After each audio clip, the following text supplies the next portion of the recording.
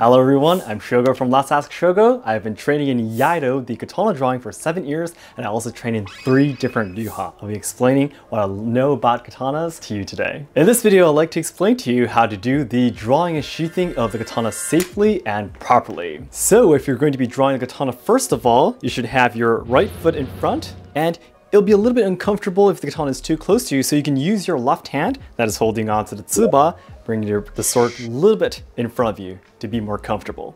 And from here, it's really important that you never hold onto the tsuka, the handle, from above like this. Because if you do this and try to draw the katana, this is what's going to be happening. You can see that the sharp edge is facing towards me. You don't want to slice your face in half, right?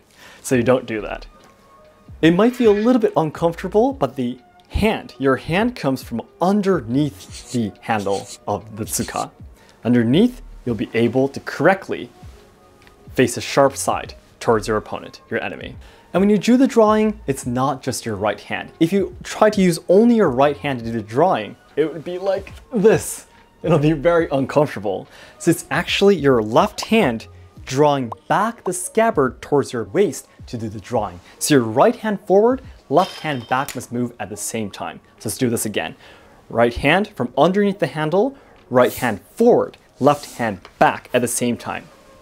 This motion to draw the katana out. Then from here, how to sheath the katana, how to put it back. Now, you want to put it back into the scabbard here, but doing this would be very dangerous. There's a high chance of poking your fingers. So what you want to do is you want to use your left hand as a rail, a guide, to bring the katana back into the scabbard. In order to do that, you actually must cup the end of the scabbard like this completely. You're going to be putting your katana on your hand to guide it back into the scabbard. So you have your katana in front of you. Let's try to put it back. You cup the end of the scabbard completely. You bring the back side, the dull side, the rim of the katana onto your left hand, like this.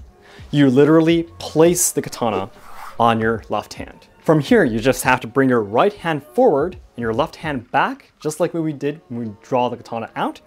And once the entrance reaches the scabbard, you bring the scabbard to the katana to sheath. Now, for example, if you did not cup the end of the scabbard completely, if you had it like this, there's no way your katana will properly go into the scabbard. So at first it might be a little bit scary, but this is the correct and safest way to do it because you have complete control of where your blade is going to be heading.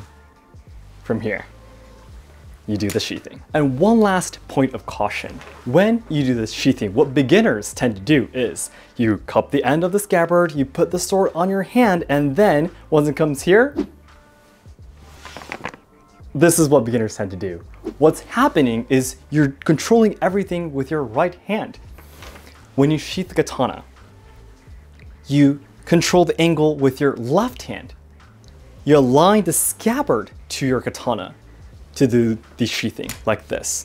This is especially important in Budo martial arts related to the katana because you always want this tsukagashira, the end of the handle, facing towards your opponent, your enemy, because this is the only direction that you'll be able to draw the katana out.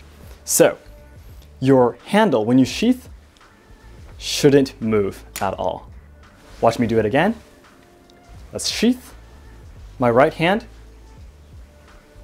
the position doesn't move at all like this. The height shouldn't move. And you come back to the first position.